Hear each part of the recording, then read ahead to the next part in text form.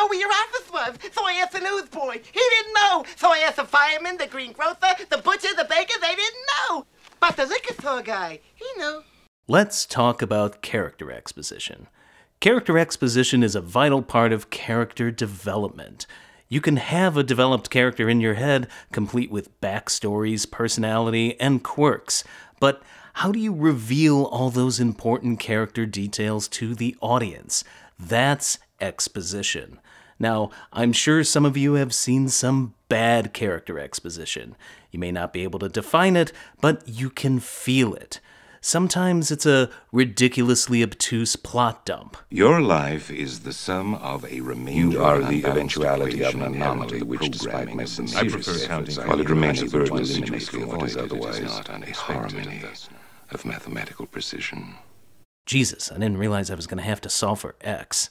Anyway, sometimes it's just childishly obvious. You're so beautiful. It's only because I'm so in love. No, it's because I'm so in love with you. So love has blinded you? You don't say! And sometimes, well, there's whatever the hell this is. This is Katana. She's got my back. I would advise not getting killed by her. Her sword traps the souls of its victims. Be still my heart. Such poetry. So yeah, it can be a tricky business. But is there an example of a film that gets character exposition right? Well, it's Easter time, and that's got me thinking about rabbits. This is FanScription.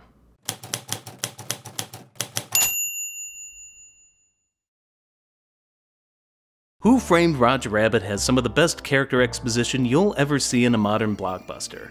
Hell, it's some of the best character exposition you'll see in a movie, period.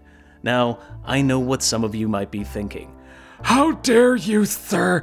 There are masters of the art out there who have poured their heart and soul into their expository craft. I mean, Hitchcock's Rear Window, Ford Coppola's Godfather, Roman Polanski's Chinatown. That was pre-ooey stuff with him. I can talk about it and praise it. And here you are, using the cartoon rabbit lark as your shining example? Hell, it's just Chinatown for children. Jessica Rabbit is just Faye Dunaway with an even more impressive rack. Wow. Okay, you really took that seriously. And have a thing for Jessica Rabbit. I mean, fair enough. Who doesn't? But if you give me a second, I'll explain why this film deserves a little more love. For one thing, all these movies could afford to be highbrow masterpieces because they operated in a different environment. Roger Rabbit was a modern blockbuster. It had to appease just about everybody and nail a dozen different tones and genres while featuring state-of-the-art effects. That this movie worked at all is a miracle, and it's proof that lightning can strike twice. 'Cause if pop culture is right, and Back to the Future is a perfectly directed movie, then this film is its successor. That's right, you heard me. Robert Zemeckis made two perfect films back to back. What's the secret? One word: character. We are invested, and for good reason, because the filmmakers put all of their care into crafting a believable world populated with a cast of interesting characters. But they disseminated that world and its characters to us in a series of perfectly paced small plates. So instead of being force-fed gallons of character exposition through a fire hose, we're instead spoon-fed a little bit at a time, just right. It's economical storytelling, and Roger Rabbit is a master class in how to do it. So let's look at how this film tackles one of its big problems. How do you introduce your main protagonist, Eddie Valiant? The answer? 3 major techniques: dialogue, action, and mise-en-scene. Now, dialogue is obvious. That can be a character talking about themselves, or maybe it's a supporting character getting in on the act. Eddie can say, "I hate tunes," but Dolores can add, "A tune killed his brother." Easy enough. Now, action can be anything they're doing. How do they carry themselves? What's their job? Do they drink, sleep all day, check out the ladies, threaten others, fire a gun, hitchhike? Eddie stowing away on the red line is an action, and it's also exposition. It shows he's broke and has no problem cheating the system. What about supporting characters? Notice how the other cops bully him with the Acme props. That one action tells us Eddie isn't respected. He's a joke. Instant exposition. Finally, there's mise-en-scene. Now, mise-en-scene is a fancy French word that refers to anything that appears in front of the camera and how it's arranged. Set design, lighting, composition, costuming, props, and even the actors themselves. Technically, this means that there's mise-en-scene everywhere. However, for our purposes, we're going to focus on one moment where the mise-en-scene takes center stage, even to the point where the scene drops the actor himself. And this is going to be the linchpin of Eddie's character exposition.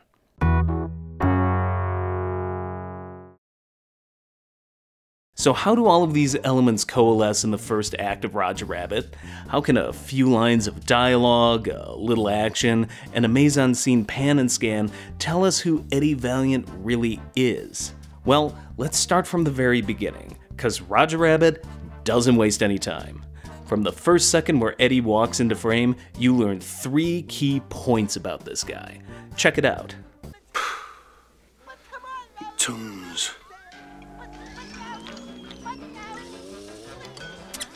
Did you see what happened there? We got the dialogue, tunes. We got the action, drinking, and even a second action, putting the booze in the gun holster. That was 15 seconds, and already we've learned 1, he doesn't respect tunes. 2, he probably has a drinking problem.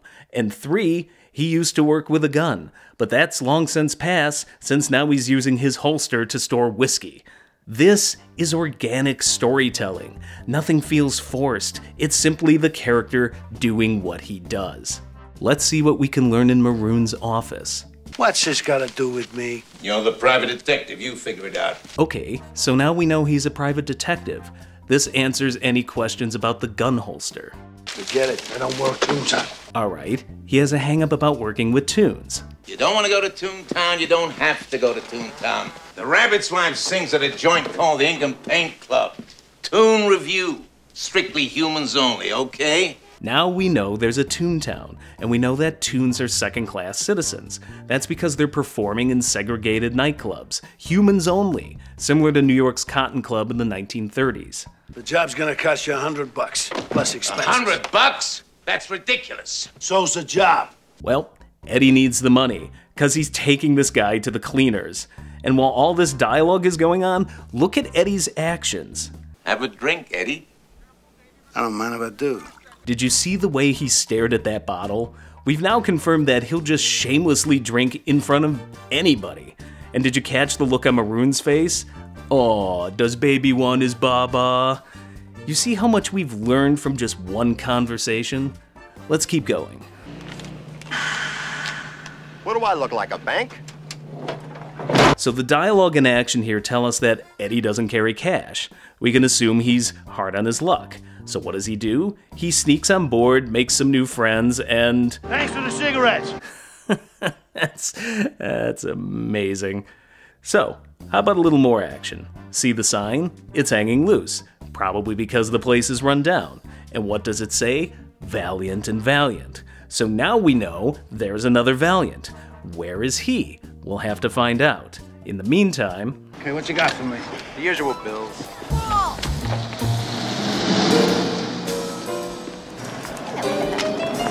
That action tells us a lot right there. He owes money, but he doesn't care. Odds are this is a common ritual for him. And what's the first thing he does? Stares at the bar across the street. Inside the bar, it's clear Eddie knows the regulars and has sympathy for the working man.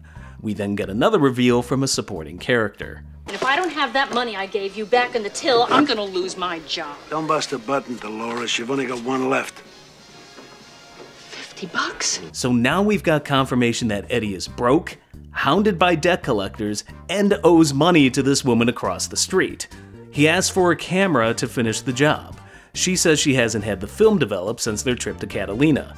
Now watch her face and Eddie's reaction. It sure was a long time ago.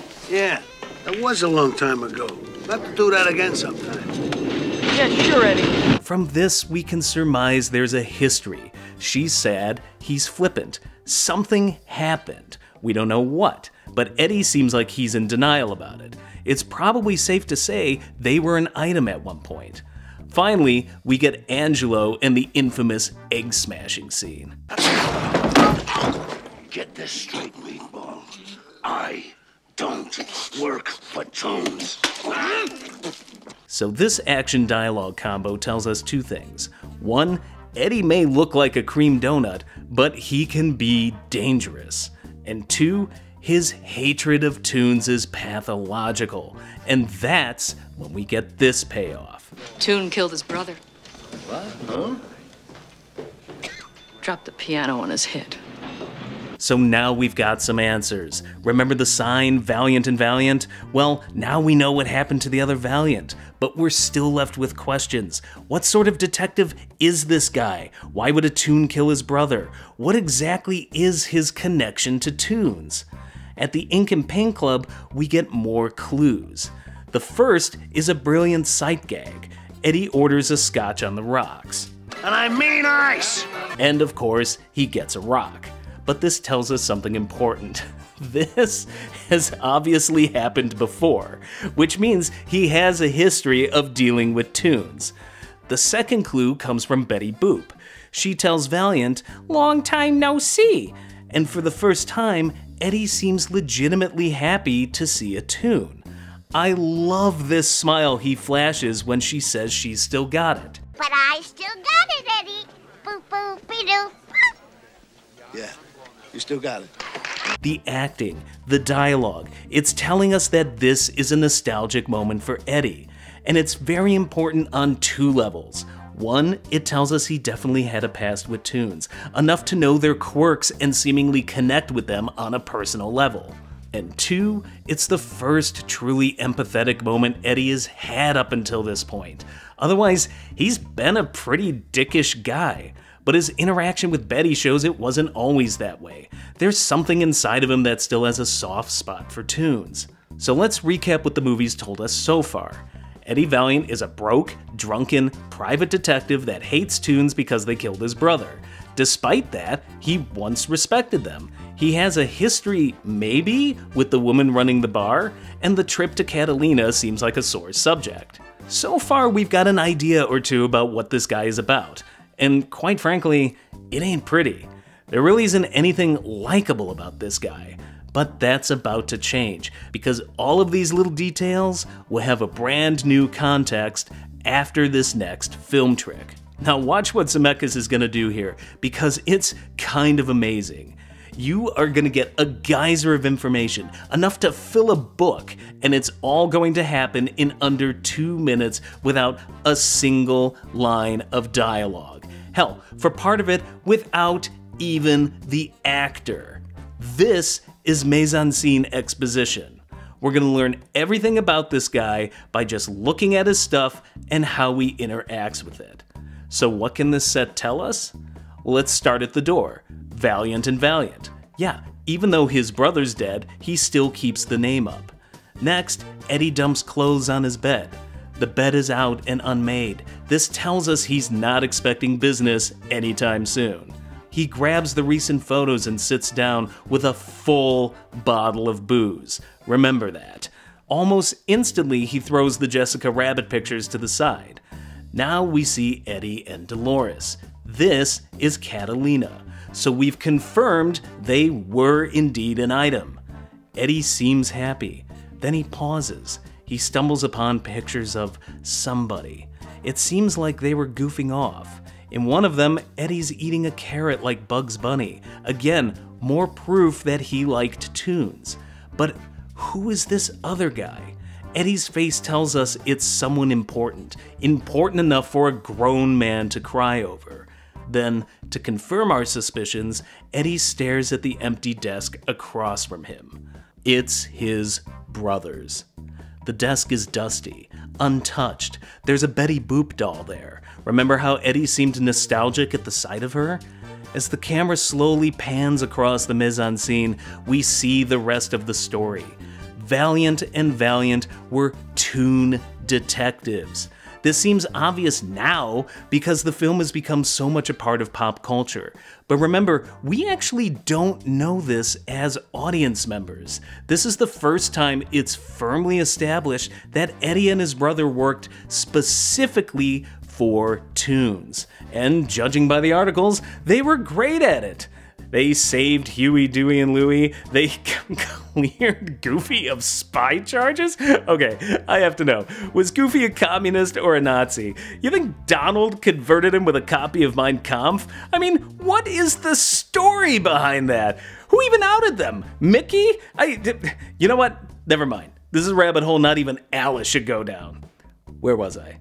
Oh yeah. We then find out they used to be cops. Now we know why Eddie could hold his own against Angelo. Then we see them as kids in the circus with their dad. And finally, we finish it off with their grand opening with Dolores. This brings us back to Eddie asleep with an empty bottle of booze now sitting right next to him. And guess what? It's morning now.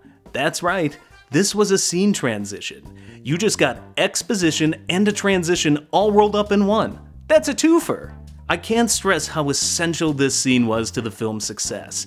In 120 seconds, you got this entire guy's past, present, and future. You know where he came from, you know what he's become, and you've got a good idea of where he'll end up by the end of this, because this is a redemption story.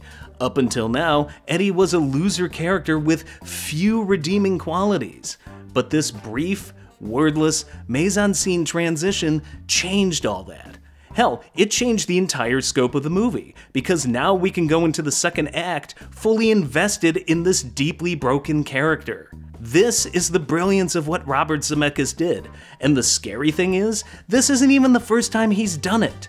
If you remember Back to the Future, he literally opened that film with the same trick.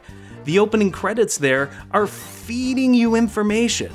What's more, both Back to the Future and Roger Rabbit didn't have these sequences in their original drafts. They were both cleverly designed rewrites meant to economically introduce the story's theme and characters. In Back to the Future's case, this is because the protagonist was recast during production. In Roger Rabbit's case, I feel either the screenwriters, directors, or both realized they needed to give the audience an anchor, something to tell us quickly why we should care about this guy. And that's the key with this sort of exposition. It rockets us forward and never really stops. And yet it's also spread out so thin and evenly, you'd swear it was perfectly buttered toast. Sometimes less is more, especially with exposition. Watch the first act of Roger Rabbit and you'll realize the movie doesn't have to pause for lengthy monologues. In fact, the only true monologues come at the end, and they are earned. Eddie's monologue about his brother's death at the end of Act 2 is a direct payoff to the mise-en-scene at the end of Act 1. It answers the last questions we had about Eddie's past and drives us forward into the next act. Sure, it violates the rules of show, don't tell, but Zemeckis already showed us plenty. At this point, he's earned the right to let his characters speechify. If there's a pattern to all of this, think of it as breadcrumb trailing. The film parses out every little detail in small, bite-sized chunks, and just as we're wondering, hey, that's interesting, why is that? It feeds us another crumb. And we follow crumb after crumb because they're so alluring, because the filmmakers laid out their crumbs in such a perfect way that we never get overwhelmed, lost, or bored. As I showed earlier, every small question we have about our protagonist gets answered one scene later, and that answer stirs up another question, which leads us to another crumb, and so on and so on. This makes for pitch-perfect pacing. Each crumb satisfies us just enough, but always leaves us hungry for more. That, my friends, is intrigue, and it keeps us invested until we get to the big slices. The mise-en-scene, the flashback story, the R.K. Maroon confession, and Doom's freeway monologue. Watching the film again, I'm shocked at how tight and compact it is. Would you believe this film is only an hour and 45 minutes long? That's because every single scene is telling us something. Even the bits that look like they're there just to show off this gorgeous universe serve important plot functions. So much credit has to go to Robert Zemeckis and the screenwriters. When you think about it, Roger Rabbit should be a mess. It's overstuffed with fan service, references, characters from half a dozen different animation studios, metaphors for gentrification, urban renewal, and racism, laid thick with intrigue, real estate plots, and murder that all culminates in an animated live-action fusion of LA noir and screwball comedy. And yet somehow, Zemeckis and his team streamlined that into a perfectly paced blockbuster with mass audience appeal. How did they do it? Special effects? Sure, Zemeckis is a technical genius, but those are only the tools. In the end, they did it by making us care about this doughy, booze-swilling schlub and a cartoon rabbit. For me, it's proof that you don't always have to be the snootiest one at the party. Your movie can have this, and yet still have the care, craft, and dedication of this. Rosebud. Character matters, and it's the way those characters are presented that matters most. But perhaps I'm partial. You've been hanging around rabbits too long. Maybe you agree with me. Maybe you don't. Either way, drop a line. And if you like what you see, feel free to subscribe. And if you don't like what you see, be civil. Otherwise... You keep talking like that and I'm gonna have to wash your mouth out.